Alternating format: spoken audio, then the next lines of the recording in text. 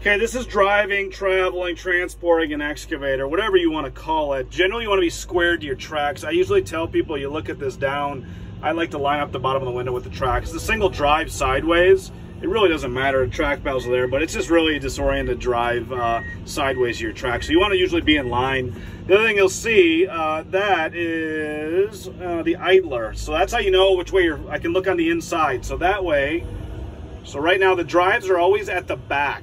So if I look back here, you can always just peek over on the right. That is a final drive.